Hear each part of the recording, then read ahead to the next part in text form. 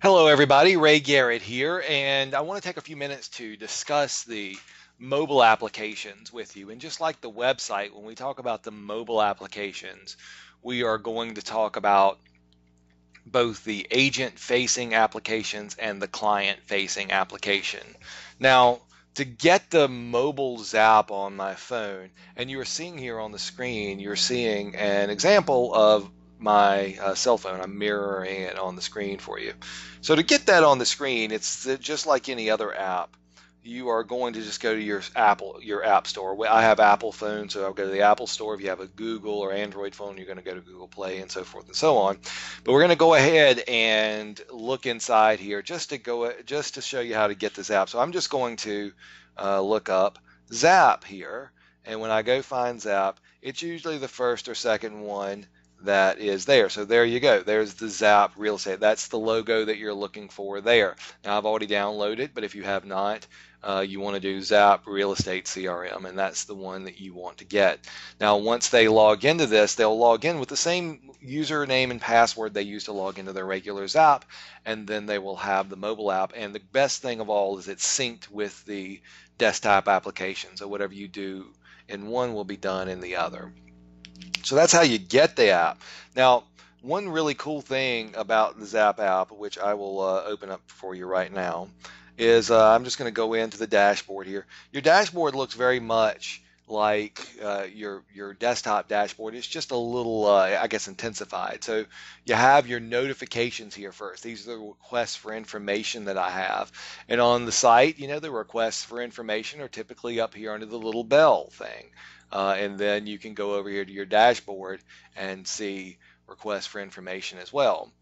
So we have one request right here, and every time I click, it's going to. So those are the requests for information that you see on the dashboard. They're here just the same way on the mobile app.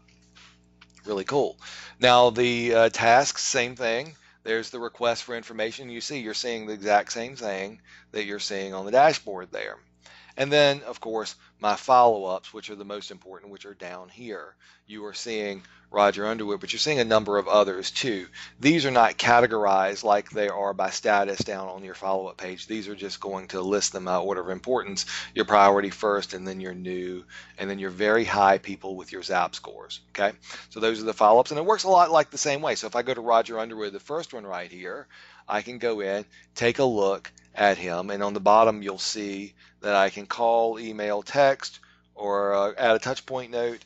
If I decide to email him, it will give me that option to do it right from my phone. And there is no follow-up plan set up for this person. If there were a follow-up plan, it would be there. Let's see if we can find one with a follow-up plan and see if it populates for you. Yeah, so anyway, but you get the idea. So I can go in and I can call, I can text. If you text from this app, it actually records it in Zap, so you can see that you've texted or contacted that person.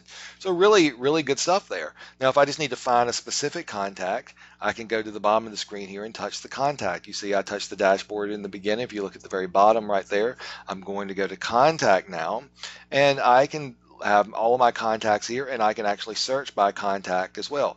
I can search my past showings, requests, or listings in that same field. Pretty convenient there. If I touch on so that was just the search bar here. If I go to the addition there, I can add a new contact, add a new insight, a new showing request, or a new personal task that I need to complete as well. So those are added. Finally, down on the bottom here, you see business. I can see all of my past showing requests, my requests for info, my listing appointments, all in one place here if I need to find something in the past, or if I need to complete something. For instance, this one right here with Candace Maddox is scheduled. If I touch that, it will bring up the scheduled. And let's say I want to change status here. We've already finished it. I can complete that. And best of all, when you complete your statuses, you can leave your property insights right there. You see in the middle there, I can leave property insights. Now these get published on the web and get seen by thousands of people. Great way to, it's a great way to promote myself. I can just click on good condition, great views, or I can go in, or both, and type in great location next to school, for instance, and these get published. anytime somebody looks at this property, there are no other agents promoted, you get promoted, and the person will see your name. So those are all really good features here for the Zap app. And then I've got my account here, which allows me to go in and sign out, look at support, provide feedback. All of that good stuff is right here as well. So that's just the high points of the Zap app. Again, it does pretty much the same things as the desktop does. Now, what I'd like to talk to you also about is the Coldwell Banker mobile app that is branded by agent. You can see the agent up there, Jane Zapp, whether I log in or not. It's her mobile app, and if I register and I have not logged in yet, or if I'm not registered to the Coldwell Banker site, if I am sent her mobile link and I download her mobile app, then anytime anything I search, or if I request a visit or whatever, I will automatically be assigned to that agent. How do I do that? Well, if I go here and go to my website, there is a link in the site right here, the URL.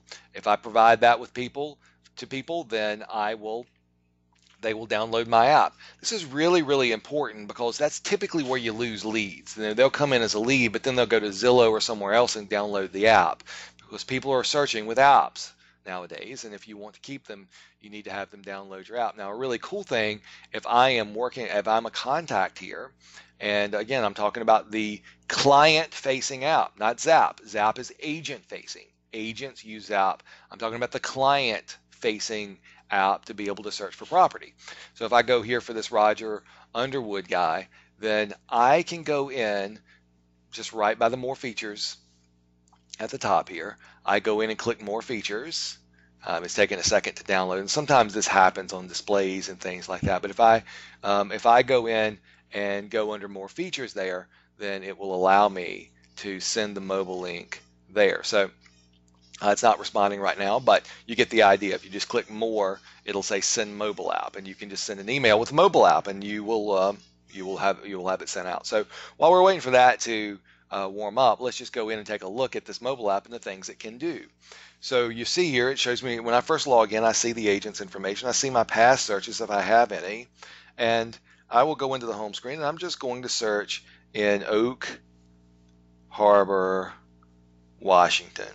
There it is there. So that brings up Oak Harbor, Washington. Really, really cool view here. Now I can filter this if I want to, but what I'm going to do is I'm going to clear that because I want to just open up all of the other listings around there as well, around the whole area. And that's one way you can do it. I can go in and I can look at a satellite view as well if I'd like to, kind of get a lay of the land, but I kind of like the standard view. Now, a really, really cool thing, I can also draw. Now, I've got right there, so let's just draw a circle around here and around the coast. And so now that becomes a search there. And let's say I want to filter these searches even further. I go to filter and I just want to see anything that's 3 bath, 2 bed or more. And I want to see anything under, let's just say 775. And maybe I want to have it be more than 2,000 square feet. See if there's anything else I want to do. For now, let's just apply these filters and see what we get. So that is letting me get really, really granular there. I can also show a list. Now this, again, client facing. This is not replacing your MLS. This is for clients to use so that they want to use you as their agent because you're the one giving them all this great information. So here are the property lists there. Now what you can also do, if I want to go back to that, search, and or I want to filter it even further. Go to my map here. I want to filter it just one more step. What I might want to do is go in and just say, here's my key phrase, garage. I go in and use garage, and then apply that filter.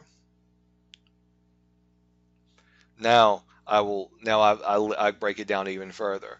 If I want to save that search, I can, but if I haven't registered already, it will make me register if I have not registered. So those are just a few of the idea of the web apps, the client-facing web application, and then, of course, the ever important Zap as well is available to you. If you have questions about these or any other features, please reach out, and we'll be happy to help you. Thanks, guys. Have a great day.